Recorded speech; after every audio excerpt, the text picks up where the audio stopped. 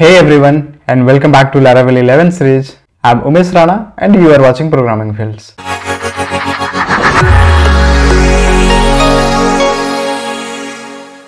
Today we are diving into a very important aspect of any Laravel application, that is sending emails. Whether it is for user registration confirmation, order notification, password resets or other communications.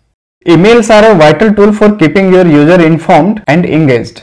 In our Laravel 11 series, we already saw how we can configure Gmail SMTP to send emails effectively. But today in this video, we will see how you can configure and use Mailtrap to send email in Laravel 11. Why it is important to send emails in Laravel? You will have the question in your mind, right? The answer is very simple. In today's digital world, effective communication is the key. So sending emails allow you to connect with your user directly and keep them updated on your application. From acknowledging their registration to notifying them about order updates or password resets, emails play a vital role in user experience. By default, Laravel provides a mail driver that sends email to your local mail server. However, this setup might not be ideal for development or production server. So here is where Mailtrap comes in. Mailtrap is a fantastic alternative for sending emails in Laravel application. It offers several advantages, such as it is secure and reliable. So basically Mailtrap ensures your emails are sent securely and reliably. And also it is easy to testing and debugging. Unlike relying on your local mail server, Mailtrap provides a user-friendly web interface where you can view all your sent emails, and this allows for easy testing and debugging. You can manage your inbox inside Mailtrap. So you can see and manage all your sent emails directly within Mailtrap's inbox. Now no need to worry about missing important notifications. So let's get started with Mailtrap configuration and setting up the environment to send emails in Laravel 11. So I have navigated to the VS Code editor and I already have created one brand new Laravel 11 application. So in order to get started with Mailtrap, head over to the official website of the Mailtrap. So head over to the browser, search for mailtrap.io. So this is the official website of the Mailtrap. And we have this login and sign up option. If you don't have any Mailtrap account, then firstly you will have to sign up it. So here you can create a free account. You can sign up with your Google account, GitHub account or Office 365. Or if you have any other email address, then you can sign up through email address as well. I already have one Mailtrap account, so I will just log in that account. So I have logged in this Mailtrap account through Gmail. So once you signed up, you will be greeted by a clean and intuitive web interface. Here you will find your SMTP details, which we will need later. So under this home section, we have this email testing and email sending. If you want to use Mailtrap for sending email for the testing purpose, then you can just click on this start testing. But if you want to use this on production server, then you can just click on this start sending. Alright. So as of now, I'm on the local system and I will be using Mailtrap for sending email for the testing purpose only. So I will click on this start testing and here it opened this inbox, and inside this we have this integration email address. So under this integration section, it generated the curl script by default. Alright, but here we will be going through the SMTP credential. So under this show credential section, let's click on this, and here it generated this SMTP credentials for you. So let's copy this host, come back to the application, and under this .env file, under this mail section, we have to change this mail host with sandbox.smtp.mailtrap.io. Now let's come back to the documentation and let's copy this port. I'm using this mail port as 587. So this 587 refers for the mail encryption TLS. If we will use SSL, then we will have to use this 465 or 25. Now let's copy this username, paste it, and same thing for this password. Let's paste it. Alright, and this mail from address, I will add admin@programmingfields.com. Yes, this is done. And also we will have to change this mail mailer to SMTP. So let's add this SMTP here. This is done. And here we can reset these credentials after using this. And once you're done with your configuration, let's come back to the application again and let's switch back to the terminal. And firstly, we will create a mail class. So I will type PHP artisan make mail, and here I will create one email class as send welcome mail. Let's hit enter and it generated Mailable class. Now let's head over to the application, and inside this app mail we have this welcome mail class. Now in order to send this email, either we can use route or we can create any controller. So better I will create one controller. So I will type PHP artisan make controller mail controller. Okay, so we have this controller inside this. So inside this controller, let's create one function as send email. Okay, I will wrap this in a try catch block first, and I will log this exception, unable to send email. I will append this message. Okay, and inside this try block we will have to write the email functionality. So I will define one variable as to email address. Okay, here I will specify my other email address. Okay, and also I will specify the welcome message. So I will type welcome message as hey, welcome to programming fields. This is email configuration.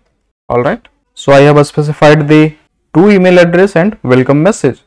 So now in order to send email, we will have to call mail facade to function, and firstly we will have to import this mail facade. So I will write use illuminate support facade and mail. All right, inside this mail to function we will have to pass this to email address to whom we want to send email, and thereafter I will call this send function. Inside this send function we will have to specify our mailable class. So we have created this send welcome mail, so let's import it here. Okay, and if we want to pass any dynamic parameter from this controller to this mail class, then we can pass that here. So let's pass welcome message just like this. Now let's come back to this mail class, and here we will have to receive that parameter inside this constructor. So let's define one variable as welcome message, and let's specify one public variable here. So I will define public $welcome message, and inside this constructor I will assign this welcome message to this public $welcome message. So let's do that. So I will write $this welcome message equals $welcome message. Okay, and we have this envelope function. So inside this envelope we have this subject by default as send welcome email in Laravel 11 using Mailtrap. All right, so I have defined this subject as well. In the last video of the Laravel Gmail configuration, we saw how we can pass this dynamic along with the attachment as well, and also how we can attach any attachment in the email. All right, so you can refer to that if you need any help to pass any attachment with the email. Okay, so this is done, and inside this content we have to specify the view or email template on which we will render this content. All right, so inside this resources views we will create an email template. So I will generate one view using terminal itself. So I will type PHP artisan make view welcome email. All right, so here it generated a view inside this views folder as welcome email.blade file. So inside this resources views we have this welcome email. All right, so let's generate a basic skeleton of HTML5. Let's remove these all things. Here I will pass title as send welcome mail in Laravel 11 using Mailtrap. Okay, and inside this body tag we will specify one message as hi there, and here we have to print the message. So I will call this welcome message variable just like this. All right, and we will have to close this p tag, and lastly I will add this thank you, regards programming fields. Okay, this is done. Now let's come back to the mail class, and here we will have to pass that view name. So we will pass welcome email. This is done. Currently we are not passing any attachment, so this will be empty. Now let's come back to the mail controller, and here let's capture this response in one variable as $response, and let's dump and die this. Okay, now let's copy this function name. Let's search for web.php file, and inside this let's create one route ::get and define one endpoint name as send email, and inside this we will have to call this mail controller class. Alright, and specify the function name. So we already copied that. Let's paste it here, and let's import this controller. So I will type use app http controllers mail controller. This is done. Now let's try to access this route. So let's start the application first. So let's copy this URL endpoint. Let's come back to the browser. Let's access localhost 8000 send email. So yes, we can see we have received this success message as message ID. That means this email has been sent. Alright, now we can track that sent email in the Mailtrap dashboard itself. So if we will switch to Mailtrap dashboard, then we can see we have this welcome email. We have received this in the mailbox. Alright, so we have successfully implemented this Mailtrap in Laravel 11 for sending emails. Here you can track the total sent emails.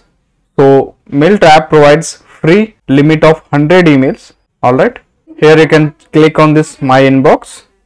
Also you can reset the credentials. Similarly, if you want to deploy this application on production, then you will have to use this live server credentials. So this will be your real SMTP server. So if you will click on this start sending, you will have to choose this demo domain or on domain. If you have your own domain, then you can verify that, and this will be triggering email through that live domain server. Also you can attach any attachment in the Mailtrap as we saw through the Gmail. By integrating Mailtrap with your Laravel application, you gain a secure and reliable way to send emails. So this ensures your users receive important notifications and message effectively. Remember to test your application thoroughly before deploying it to production. So that's it for the today's lesson. If you found this video helpful, consider subscribing for more Laravel tutorials and tips like this. Also, leave a comment below if you have any questions, and let me know what other Laravel topics you would like to see covered in the future videos. So thanks for watching. Until next time, happy coding.